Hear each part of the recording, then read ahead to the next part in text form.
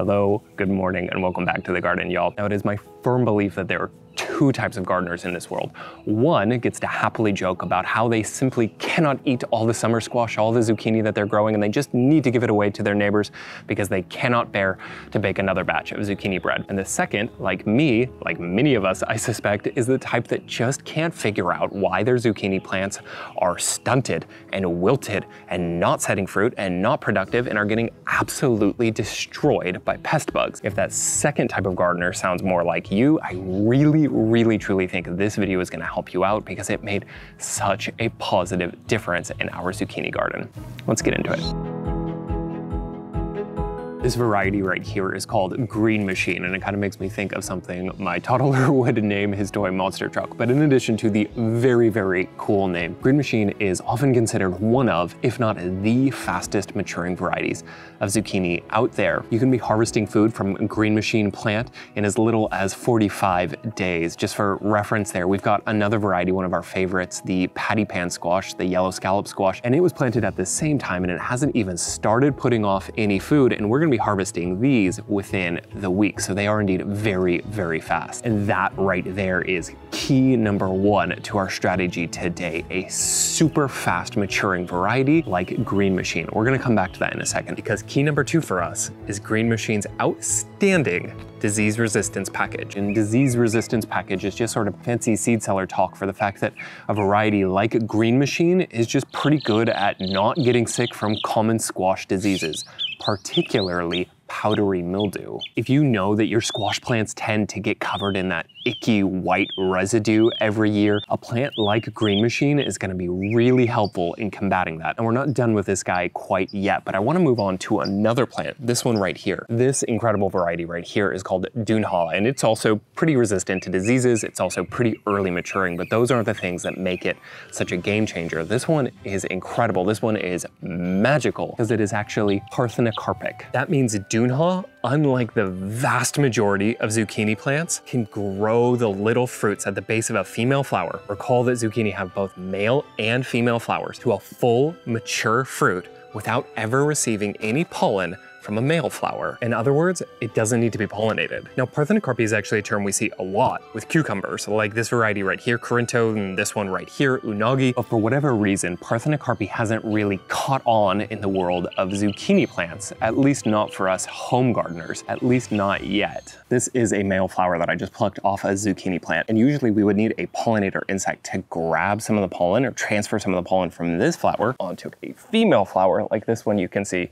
opening up so beautifully over there. Now, obviously with a plant like Dunha, we don't need that to happen at all, which is great not only because it saves us from having to worry about if there are enough pollinator insects, but for another important reason as well. See, many of us live in climates where pollen is simply not viable during the height of summer. It's too hot. Plants like us don't want to live on the surface of the sun, and pollen doesn't work well when temperatures soar into the 90s or even the high 80s and stay there for sustained periods of time, which means many of us don't get a very good harvest during the height of summer when it's simply too hot for that pollen to work, even if it is successfully transferred from a male flower to a female flower. But a parthenocarpic plant like Dunha at least partially bypasses the issue of overheated pollen by just not requiring pollination to set fruit in the first place. Now, more importantly, a parthenocarpic variety like Dunha gives us an incredible tool in the fight against pest insects like squash beetles and squash vine borer beetles, two of the worst insect netting. Now, realistically, you can start any squash variety under insect netting, but typically you're gonna have to remove that insect netting at some point to let the pollinator insects in to do their thing.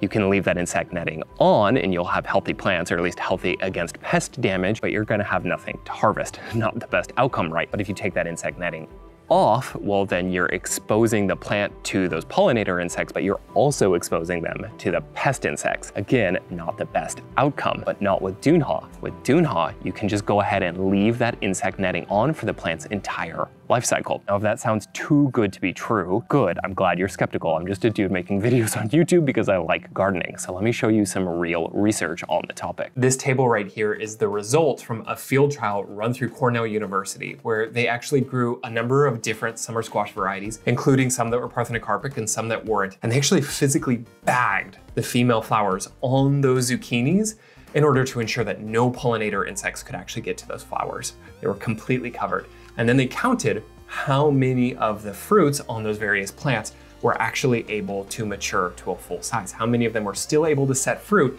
even though there was no chance of proper pollination. You can see that Dunha here took the second place. It did really well with about 83% of the bagged flowers still setting fruit.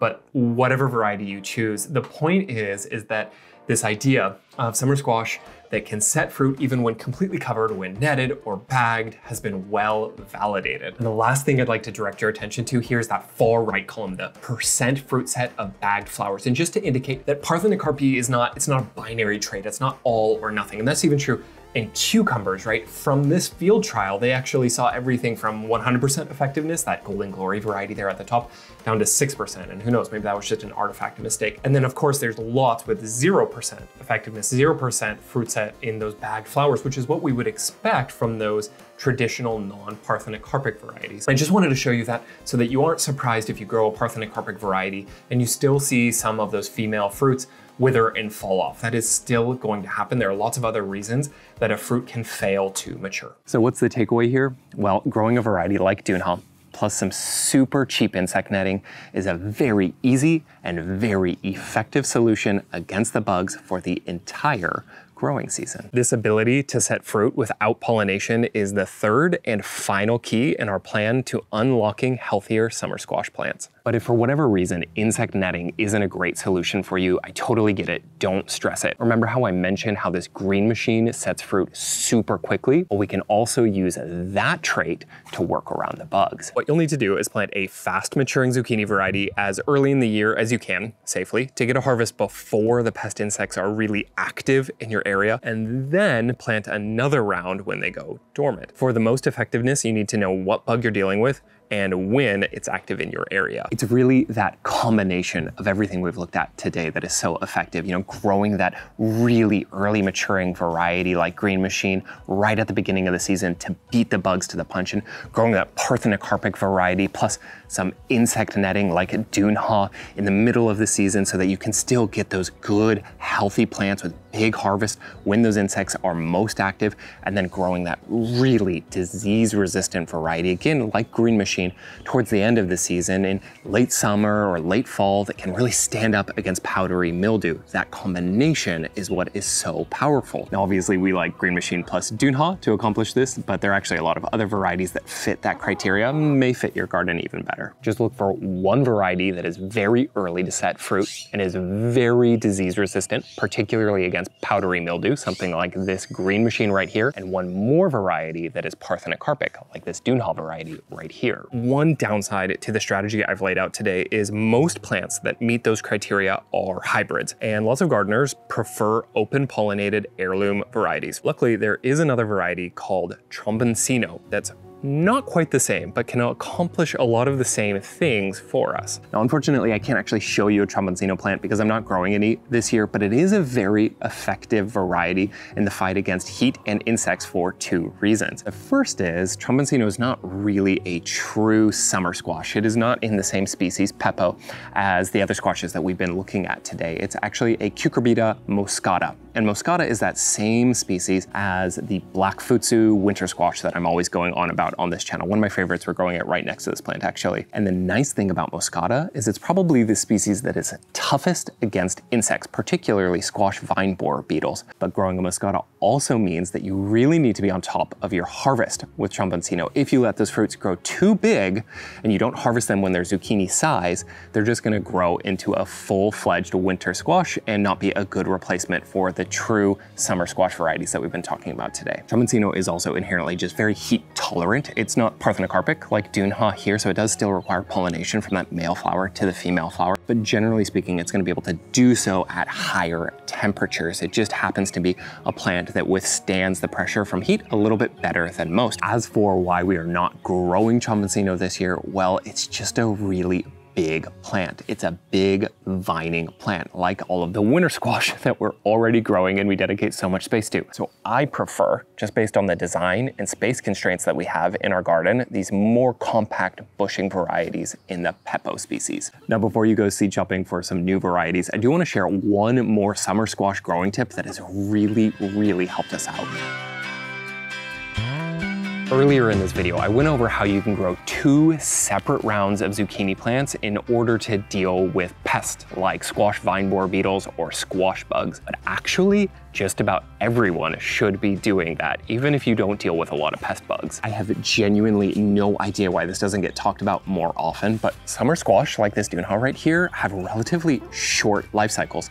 And most growing guides on summer squash and even seed packet descriptions just talk about how they'll die when the frost kills them off, which is true technically, but it misses the point entirely. At that point, they're no longer going to even be productive. And really, that is totally appropriate for describing indeterminate perennial plants that we actually grow as annuals, like all of the tomatoes we have growing back here behind us, or growing really slow growing annual plants like the melons that we have growing on the other side of this yard. But it's really not a good way to think about summer squash's life cycle, just totally different. Now, I can't give you an exact timeline because that's gonna differ by climate and variety and disease pressure and insect pressure and so many other variables. But generally speaking, a summer squash is going to become productive and it's gonna stay productive for a few weeks to a month, then it's just gonna naturally taper off. Not because something is going wrong per se, but simply because the plant is getting old and that's how its life cycle functions. Which is why you're gonna wanna plant multiple rounds of zucchini plants. And practically speaking, there are kind of 2 ways to do that. You can do what we do and just plant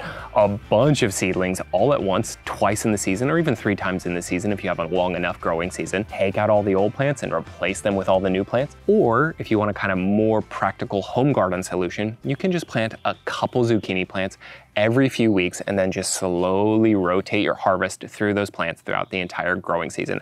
Either way honestly works pretty well. Okay, now it is time to go seed shopping, or at least that is what I'm gonna go do. Happy gardening, y'all. None of this is gonna work if you're eating the leaves off my squash plants.